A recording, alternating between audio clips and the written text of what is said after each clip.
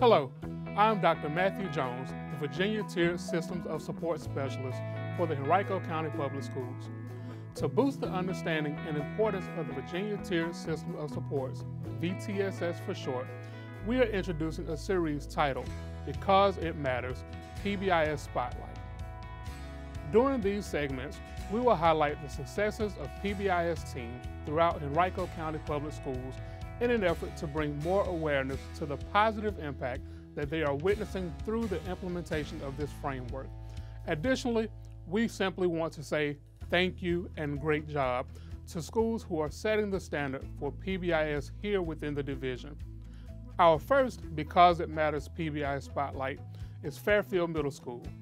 Let's take a look and listen to what the Falcons are experiencing on their campus. Good morning, everyone. The ride store is open. Come spin your ticket. Perfect. Look at you. How volunteer? Yes. PBIS is the foundation of all the goals that we've set here at Fairfield for this year. So our theme, as I've said many times, is planting seeds for success. And those seeds are made up of students, staff, community, and community partners. All right. What can I get you? 2, 3, 4. Okay. Here at Fairfield Middle School, everyone rises to the occasion. 2 waters, please. We like to rise, and R is for responsible, I is for innovative, S is for supportive, and E is for excellent.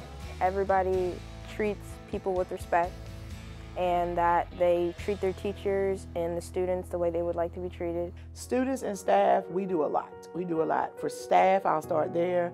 Every other Friday, we have a food truck that comes on campus because we want our teachers to, have their lunchtime to get something delicious to eat. So we have food trucks. We're booked actually all through the year for food trucks. We also do popcorn on some Fridays. Every month we have spirit days. One of the big ways that we've implemented this year particularly is RISE tickets. So they are color-coded per grade. Students earn them for being responsible, innovative, supportive, and excellent in their classrooms. Rain, what you want, baby? Okay. A candy bar? All right, go right over there and pick your candy bar. I can take whoever's next. You want to back up?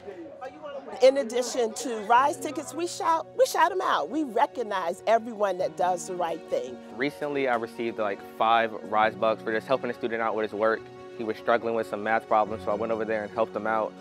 Here at Fairfield, we get a lot of praise, and I'm glad that we get rewards because it really lets us know that we're appreciative for meeting those expectations.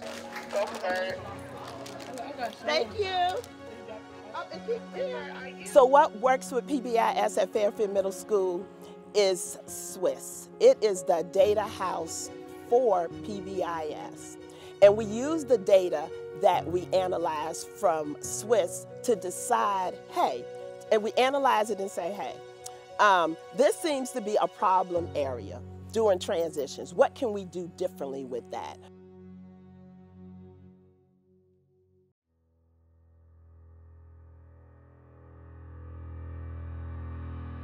I think PBIS works, one, because of the buy-in. The buy-in of the parents, the buy-in of the faculty and staff, and the buy-in of the students.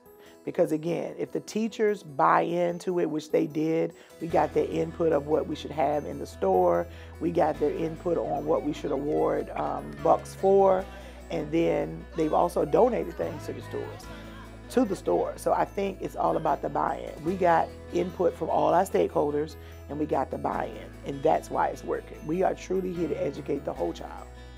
It's not just one certain group of kids. It's, wanting to recognize the students that are doing really, really well, and they're coming to school on time. They're showing those RISE expectations, and then maybe those students that never thought that they could reach those expectations or get rewards for doing that. And so showing them that it is possible is also been really beneficial for us.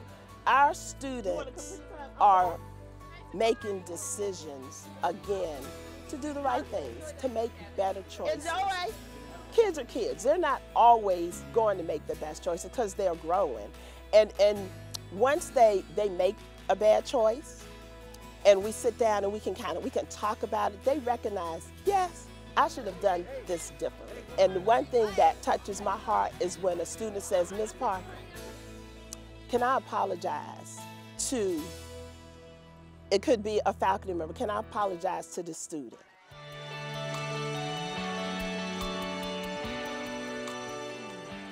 We've seen a huge change in many of our 8th graders with getting to class on time, stepping up to be leaders.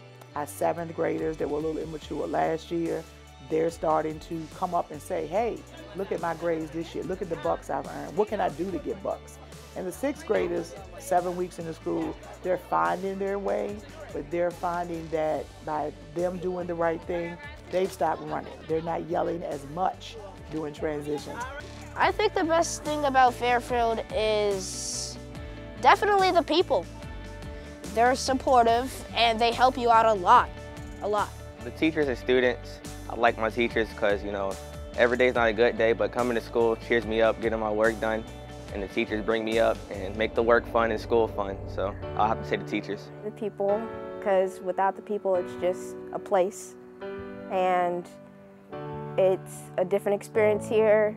We're more connected, we're more in tune with each other, we understand each other, and it's just a great place to be. The main thing that I really push with our students and staff is to be respectful.